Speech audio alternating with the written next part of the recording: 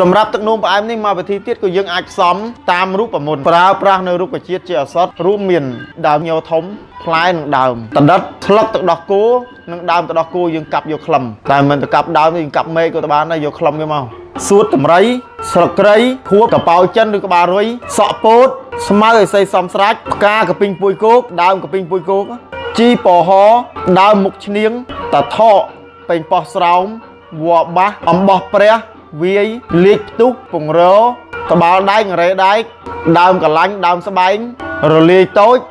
និងប្រេងក្រហមវល្លិបដោពេជ្រដើមប្រក្លបសបកដើមព្រីងដោះកបីផ្កាម៉ោង4តមូងសេកតយ៉ងចេកប្រឡុងកុងប្រទាលកតុយកពើស្លឹកលាវាទឹកផ្លែម្រះពោតបារាំងជីនិងវងក្រហមតឡូងជ្វាម្រះយើងបាយកគ្រាប់ចេញយកតែផ្លែមកមើមក្ដួចតែយើងយកទៅលីងសិនណាចាំយកមកស្ងោរហូបអិនតនេលយើងយកគ្រាប់យកស្លឹកយកខ្លឹមសបកដើមសតបាស្លឹកនិងឬដើមស្នោគោកស្នោទឹកណា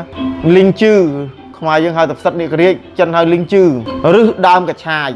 ម៉ូនប្រក់ផ្លែទ្រាប់ពេជ្រលំញងប្រមាណមុខហ្នឹងគឺសម្រាប់គុំបញ្ចូលគ្នាស្ងោរហូបឬក៏ត្រាំស្រានិងសម្រាប់ទាំងដួងផ្អែមហើយក៏យើងអាចស្ងោរបន្ថែមជាមួយនឹងម្ទេសទុំដែលអត់មានជាតិគីមីយកទៅហាលឲ្យស្ងួតឬយកទៅស្ងោរជាមួយបន្ថែមទៅក៏អាចបញ្ចូលបន្ថែមដែរនិងក៏ប្រកែដែរ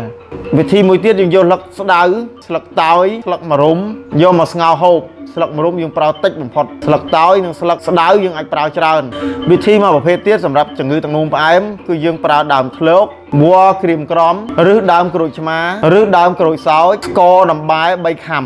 នឹងយើងយកមកប្រមូលមកយកមកដាំទឹកហូប